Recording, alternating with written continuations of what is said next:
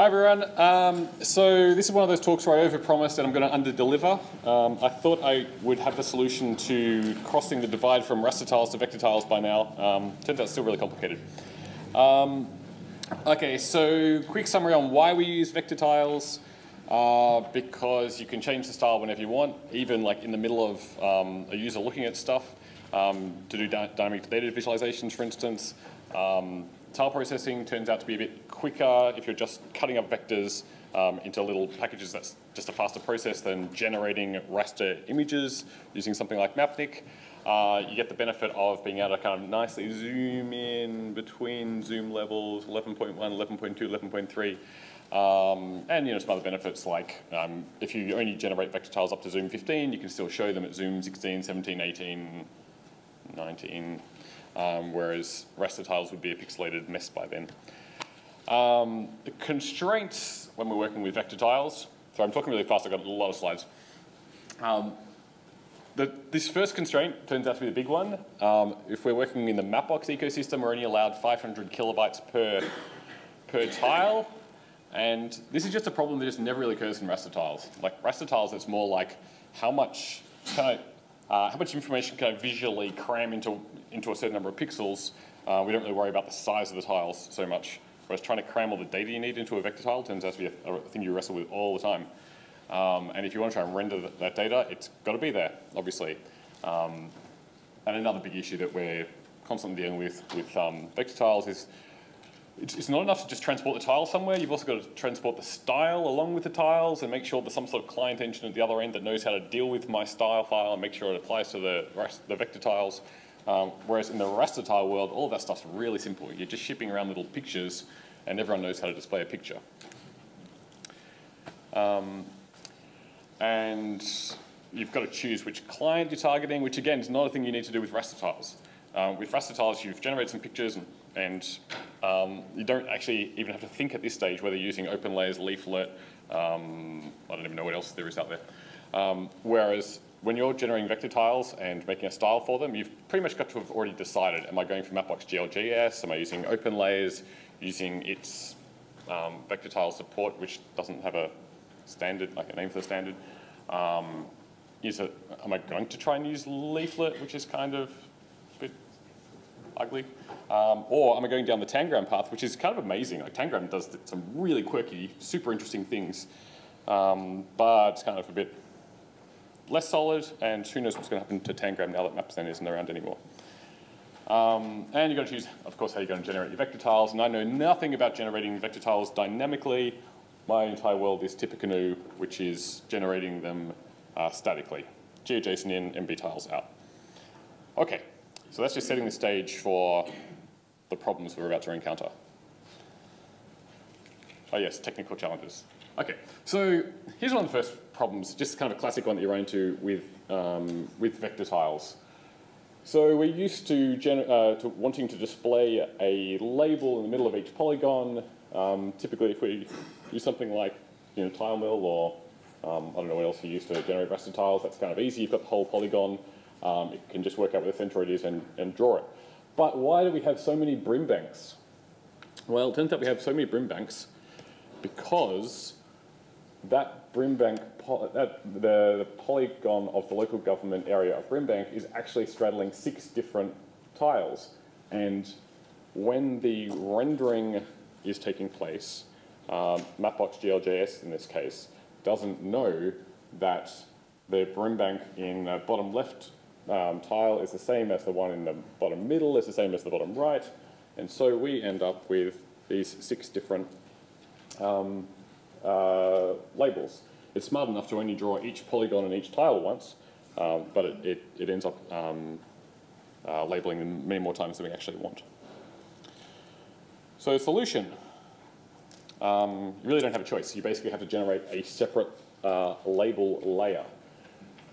And fortunately, Andrew Harvey, who is around somewhere, has written this nice little library, so we can take our GeoJSON file, run it through GeoJSON polygon labels, and then it will spit out a different data set of, not exactly centroids, but what is it, center of mass or pole of inaccessibility, so even better than centroids. And that is the layer that you're going to use to display your labels with. So problem solved. At the cost of slightly more complexity, now we have 2 layers to deal with. What? Oh, that shouldn't be there. Okay.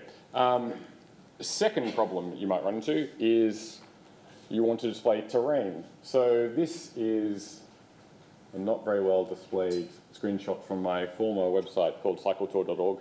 And it's got, obviously, terrain, and I pre-computed the hill shading with GDAL, and I pre-computed, you can use the slope calculation for a little bit of extra visual niceness. And I also used color relief, which I really like. So I basically had all the low elevation as kind of green and all the really high elevation as white. And I just found that like really great for when you're zooming out to be able to see where are the big mountains, where are interesting places to go hiking or cycling for me. So how can we get that kind of effect in the vector tile world? Well, Mapbox's first attempt at this was generating vector hill shades. So basically what they do is they calculate the hill shades and then sort of reduce them all down to about 4 colors and then kind of vectorize each of those bits of hill shading. And I just never found it very convincing at all. I sort of look at it and I'm like, I think it's trying to tell me that there's a slope on a hill somewhere, but I can't even visually map that into an actual sort of 3D shape in my head. So fortunately, more recently, they've had another go at it, and this time they've kind of given up and said, all right, we need rasters. So they now have a full world raster layer of like a digital elevation model for the world, and they've implemented hill shading in the browser in Mapbox GLJS, and you can actually set the sun direction to any direction you want. You can change the color of the light and the shade, and you actually get a fairly decent result. The downside is there's still no color relief, so I'm still kind of sad. Another problem we run into once we commit ourselves wholeheartedly to the world of vector tiles is that sometimes you still need raster tiles, or just things that, like there's some edge case or there's some case where you actually still need them, even if it's not your primary use. So for instance, with this cycletour.org website, even though it's primarily going to be a desktop app and vector tiles are going to be great, if I want to access those tiles on my mobile device using a tool like Maverick, I really am going to need raster tiles. So, so solution number 1 for generating those raster tiles, fortunately there is a solution, even once you've built your vector tile stack, is you can use this tile server GL tool from Cloak & Tech, which is a Czech company which really confusingly uses a kangaroo as their logo. Has anyone else noticed that? I spoke to the guys last week, funnily enough, and Cloak & is kangaroo in Czech. Yeah. But they're based in Switzerland, hilarious. Oh. I actually asked them the same question about it a year or 2 ago, but yeah. Anyway, so there's one of their solutions. They seem like a really good company, by the way. And another solution, rather than doing it yourself, is you can actually just use either MapTiler, which is run by Cloak & Tech, or Mapbox to generate your raster tiles for you, which is something Mapbox keeps really quiet. I guess they want everyone to use their vector tiles, but when you need the raster tiles, it works perfectly. So it's actually really cool. Then there's this other problem that crops up, and it's kind of a bit complicated to explain, but basically, at the top there is TileMel. If you say, I only want my roads to appear at zoom 14 and above, that's kind of the end of the story. Okay, they only appear at zoom 14 and above. But if you do the same thing with vector tiles, if you say, I've prepared these vector tiles and now I only want my roads to show up at zoom 14 and above, well, your roads might still be present in your vector tile dataset at zoom 12. And now you're wasting data, and you're probably running into those problems with too much data in your tiles. And it's kind of really messy and awkward and complicated, so I have 4 different solutions. Solution number 1, go nuts with Tippecanoe.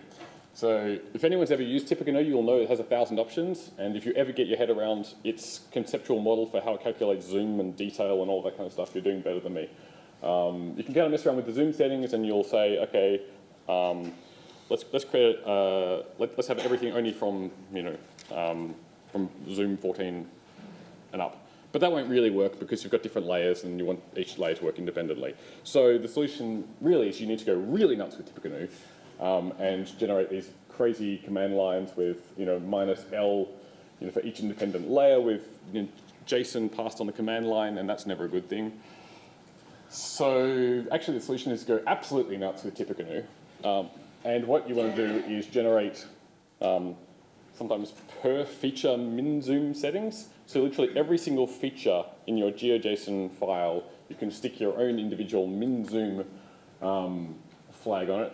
And yeah, this is an example of doing this with VicMap data, trying to optimize the crap out of that data so that each of these layers would only appear in the vector tile data set for the layers where we knew that it was going to be displayed.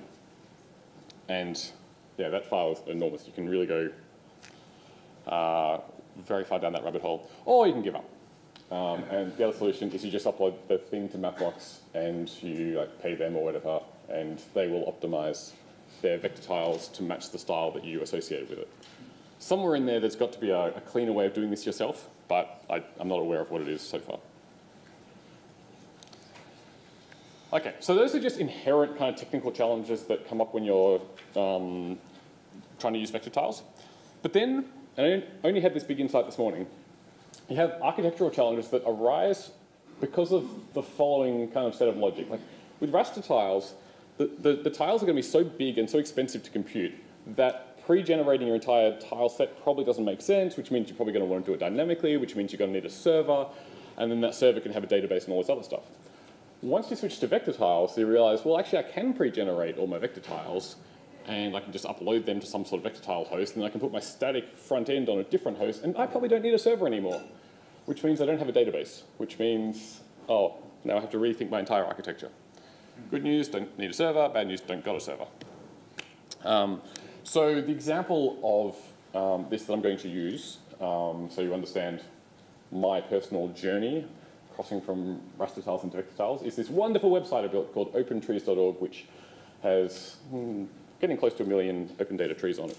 I originally built this as raster tiles using TileMill. Back in the day, I still miss TileMill. TileMill was the tool that got me into GIS and mapping. Sadly, it's kind of, I think someone's still maybe half-heartedly maintaining it. But yeah, so that's what it looked like. Load the data into PostGIS and wrote lots of rules about how to display the data. And the trees were basically always green because on-the-fly data visualizations aren't really a thing you can do with raster tiles. And this is kind of what it looks like now in Mapbox Studio. So before, like the old way was I had this server, which I was basically misusing a server that I had access to through a certain university. And I had PostGIS running on it. And that meant I could put PG REST API, which is a way of interrogating PostGIS data directly through an API, and it had TileMill generating tiles on demand, and that had UTF Grid, which is this really brilliant hack that Mapbox came up with for interacting with data, and an Nginx static front end. And eventually, more recently, I've kind of rewritten the whole thing, and now it's basically a bunch of scripts that take CSV files, spit out GeoJSON, turn those into MB tiles. I upload this to Mapbox, and then the static front end lives on GitHub pages. So the brilliant thing is, no server. Really? Questions? All right. Anyway, quick summary. You don't use SQL, you write scripts. And I'll leave those. Oh, you can read the rest of the slides yourself. Okay, questions?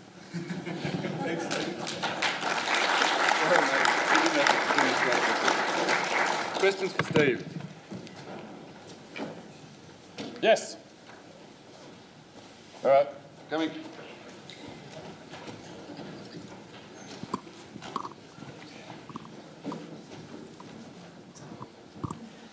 Thanks for the talk. So if I have a 27 gig elevation data set for Australia that I want to make a contour service out of, what would you recommend? Well, personally, first I'd look at something like the Mapbox contour data set and see whether that was good enough for me. Otherwise, yeah, you're basically using GDAL contour, generating a gigantic file, and trying to turn it into vector tiles, and then seeing whether you like the result or not. I don't know if there's a better way. The questions?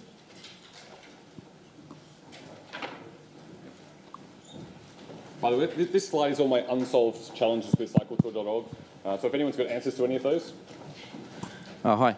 I do a lot of work with offline maps for my user base. Can you explain the difference between vector MB tiles and then the kind of offline packages that the likes of Galileo and OSMend use? Oh, interesting question. I don't know anything about the way OSMend works. MB tiles is the only format I know, which is basically an SQLite database with a bunch of individual files packaged up inside it. But yeah, I actually don't know anything about. You can put vector tiles in an MB tiles file, though, can't you? For offline. Yeah, of course. Yeah. The MB tiles format is actually completely agnostic as to what kind of thing is inside it, whether they're PNGs, GeoJSONs, TopWare-JSONs, MB, PBFs. Yeah. Yeah. Yep.